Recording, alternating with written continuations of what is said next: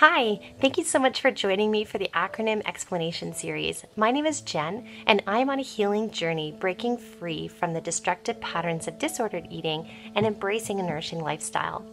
I am using an original acronym of the word NOURISHER to help guide my healing process. And in this series, I'm going to take a deep dive into each of the letters of the NOURISHER acronym in order to explain it to you further. So thank you for joining me, and let's dig in. Hi, and thank you so much for joining me as we unpack the letter U in our NOURISHER acronym. The letter U stands for Understand the Cycle, and this has been so critical for me in my healing journey, and I'm excited to unpack it together with you. So what is this cycle that we need to understand, and can we understand it? Well, the cycle is the disordered eating cycle. For me specifically, it would be the binge eating cycle, and it's the idea that there are a predictable pattern and progression of events or of internal experiences or of behaviors that happen in a cyclical fashion over and over again that kind of make up our eating disorders, or our eating disordered behavior. So let's unpack that a little bit, what that might look like for me, or what that might look like in the cycle. So the cycle typically, because it's a cycle, you could start it at any place, but I'm going to start the discussion at this idea of cravings or unmet needs. So typically what happens is there is an unmet either physical need that actually leaves you hungry, or emotional need that leaves you feeling needy or at a loss or want internally, could bring on pain or sadness, a variety of different emotions. And when we're in that, also fatigue, you could be in a need for rest. And when you're in this place of need, if those needs are not met, there can sometimes be a point where you kind of come to a bit of a breaking point where there's some type of trigger that pushes you into the next stage, which can be, for me, binge eating or some other type of disordered behavior in regards to body image or exercise or relationship with food. So for me, it would go into a binge eating.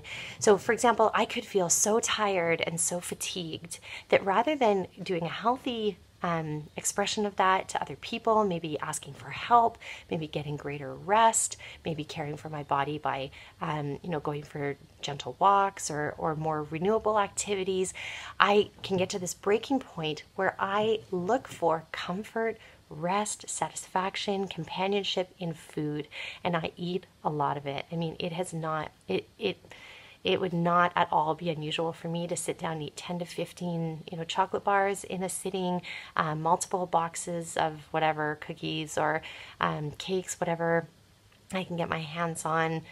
Chips when I'm desperate. When I was smaller, I would drink straight from the corn syrup bottle, whatever I needed to try to calm or to satisfy this unmet need, whether it was physical or emotional. So once we get into that binge habit, if you have been there before, or whatever that destructive behavior is, when you recognize that it is destroying you, when you get to that point of feeling physically sick, ill, you start to feel disgusted with yourself, then we pop into this idea of shame and guilt. Now, remember that there's a difference between shame and guilt. That guilt is feeling very badly about what we've done. We feel that we've done a bad thing. Shame is feeling that you are a bad thing. You feel badly about who you are. And you can go into this very, very deep place of guilt and shame and feeling disgusted with yourself. And it's a very, very low place. For me, physically, it has been very low before, as I get to that binge spot where I feel so sick that I'm either, vomitous, although I've never been a purger, but this often, if you are struggling with bulimic tendencies, this is where the purging can come in, and just a very, very deep low spot. Now, what gets you to the next spot? Typically, there's some type of a switch that you're trying to get out of that deep place of shame and guilt, and often what happens is there's this kind of resolve or decision to, I'm going to do good. I'm going to be good. I'm never going to do that again. I don't know. I would be a billionaire, at least a millionaire, if I had, money for every time that I said, I will never do that again. And then 15 minutes later, I'm in the car again, going to buy whatever else, more of whatever it is. But there's this idea of I will never do that again. I'm going to push that behavior away, and now I'm going to deeply be in control of this, and I'm going to this is when a pattern of restriction comes in. This is very, very typical for me. I'm never going to do that again, so I'm going to cut out all these bad foods. I'm never going to eat an ounce of sugar again. I'm never, and I get to a very restrictive diet. For me, it's, well, I'm not going to eat for the rest of the day, or I'm not going to eat for the rest of whatever, or I'm only going to drink liquids, or I'm going to go through all of these different things. And it tends to be a very restricting pattern, but that restricting pattern is not sustainable for everyday life. And then, you try to hold on to this restriction so tightly, but that becomes so tiring. And the initial fatigue that I felt when I was going through this pattern, or the initial sadness, or the initial physical hunger, or whatever it was, it never went away. It was never satisfied. So it's still there, and it comes up, and that it starts to build, and it builds. And again, unless we deal with it in a healthy way, boom, we're right back to that disordered pattern again for me binging, or whatever the case may be. Now, what I used to think, I was actually confronted with the fact that I had an addictive relationship with food earlier on in my adult life. But what I thought of there, because I was kind of narrating it with this idea of it's a food addiction, I thought either I'm eating well, in which case I'm not eating any of the bad foods or the off-limit foods or the restricted foods, and I'm only eating whatever I've determined is good at the time, right? So I'm either eating really good, really well, I'm doing good with food, or I'm doing bad with food, in which case I'm binging and I'm totally, damaging my body, not living at all in alignment with my beliefs or values around food. So I at any one time, I was either doing good or bad. What I didn't realize was that at any one time, I was either binging or restricting. That at any one time, I was still on this cycle. And when I was restricting, I was equally damaging my body and equally putting myself through stress by trying to hold on to these really, really rigid elements of control that actually also weren't in line with my values. If I was going to encourage my daughters or encourage loved ones of how they could eat and enjoy food and also be responsible with food, I would not be encouraging them to eat the way that I was eating, or to interact with food the way that I was interacting, or treat my body the way that I was treating typically.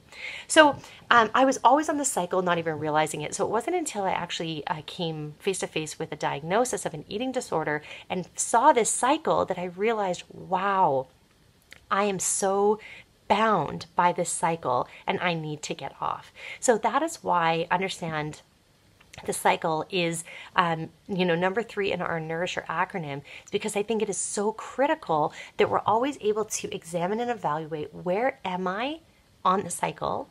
How do I get off of the cycle? And if I'm feeling fatigued, or if there is an emotional trigger, or if I'm feeling guilt and shame, what is the most probable, based on the cycle, what's the most probable next step that I would go to, and how can I divert? How can I get off of this? How can I deal with guilt and shame differently? I can deal with guilt and shame by doing some confession, opening up to other people, actually going back to my values, asking for help. There's so many different things that I can do when I'm in that place to get me off of the cycle and not push me into the restriction part of the cycle. When I am restricting, I can open up to others. I can then realize that I need to be embracing a more holistic, more value-driven relationship with food, or with exercise, or whatever it happens to be. So if we know what the cycle is, we can identify where we are or where we're vulnerable that we could be, and we can know what would come next, and we can help mitigate that. So I hope that helps you understand why it is so critical that we know that we can use this vocabulary to talk about where we're at the cycle.